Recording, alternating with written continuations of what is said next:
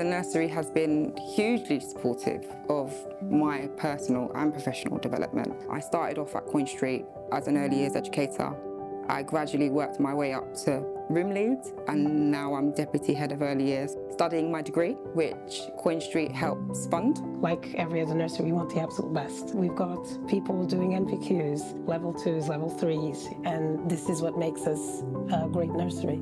Within the nursery, because we've given many of the staff opportunities to develop their practice across all areas, including supporting children with special educational needs, we can identify children at the earliest point, and from that, those families get the support that they need. The management here are amazing. They've been so supportive. I've always had an interest in SEN, and I just completed my SENCO course. Just watching the staff develop into really competent, capable educators is just gold for me.